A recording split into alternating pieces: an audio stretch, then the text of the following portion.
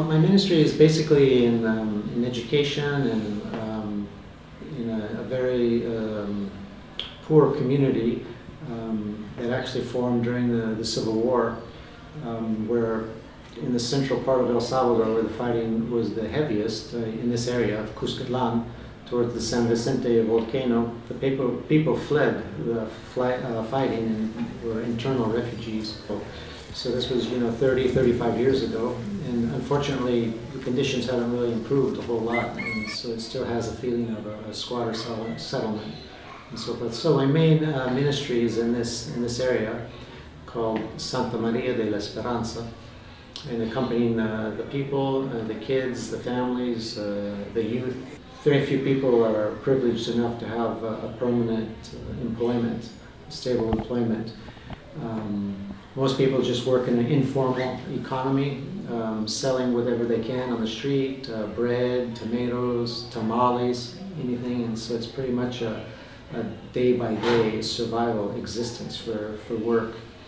And then, the kid gets sick, then how to buy the medicine, and it's just an economy of probably a few dollars a day, between maybe $5 and $10 a day. So there's a food collection, a food bank.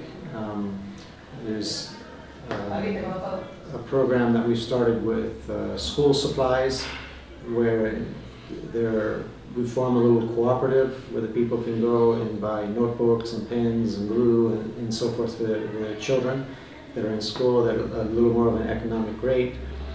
And we're starting also trying to do something with the library, with the problem with the books being so expensive, no?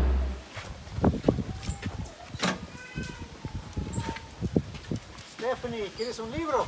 This is our orange wheelbarrow, or the mobile unit of our library, and it serves 35 to 40 families around the library area. And the purpose is to get into homes, and little by little it starts on the street. But once you get to know the parents or the caregiver of the child, quite often, then it's much easier after a few months of lending books to the children. The mother, the father, a grandparent will come out and get interested as well.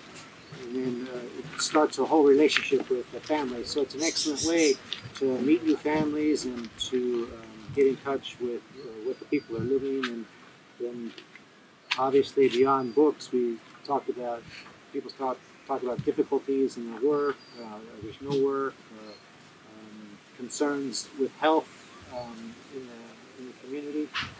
For example, the Aguas Negras, the Rio, here that goes behind, there's a creek that raw sewage gets dumped into all the time, which is a big problem with mosquitoes especially.